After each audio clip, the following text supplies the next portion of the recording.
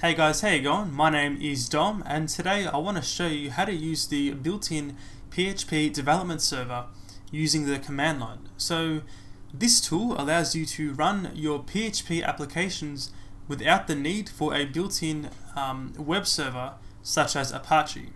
So to actually use this thing you require PHP 5.4 or above, and then you can actually run the server within a directory containing your PHP application. So for example, here I have an index.php file which simply prints out decode on YouTube.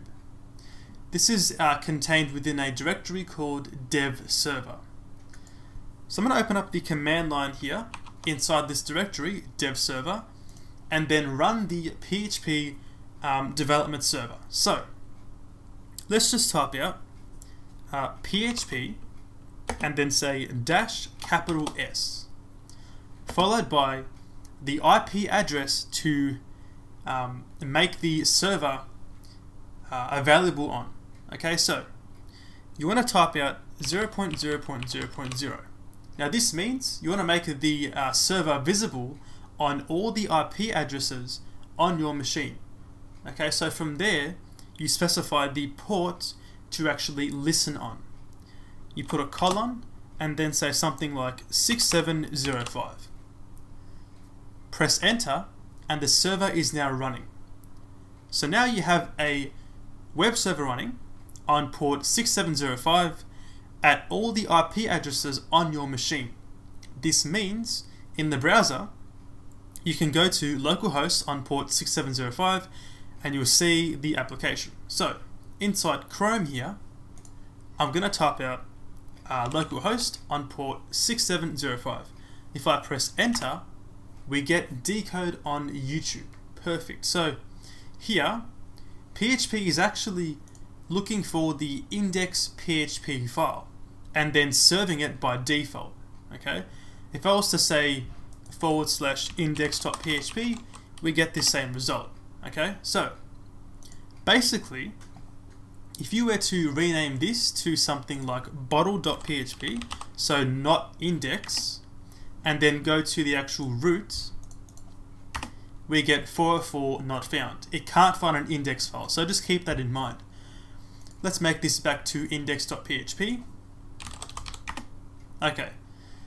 Now keep in mind that this thing also supports your standard like get variables. So for example, if I was to actually var dump the get global array, okay, save this, refresh the browser, and we get nothing inside there. Let's just go to view source, okay, so we get nothing inside there. Let's just get rid of that that text.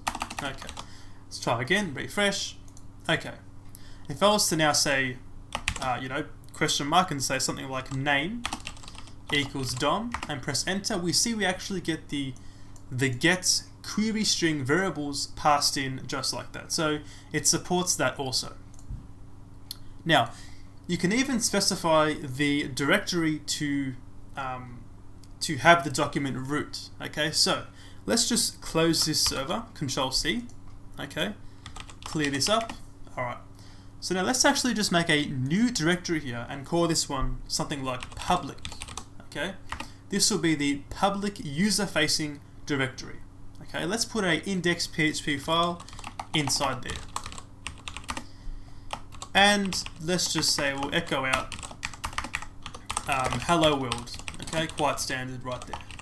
Okay, so now I'm going to rename this file to something like application, and you can pretend that this file here, this application file, pretend this has all your application logic inside it, and public will contain all your HTML, CSS, JavaScript.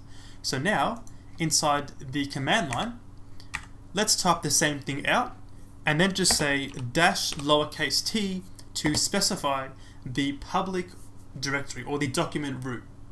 Let's say -t and then public. Press enter, and now you can see the document root is actually the public directory. If I was to refresh this time around, we get hello world. So it's serving from the public directory first. Alright, and that's how you can use the PHP development server through the command line. Just keep in mind, this is actually only recommended for development use. Thank you for watching, and I'll see you later.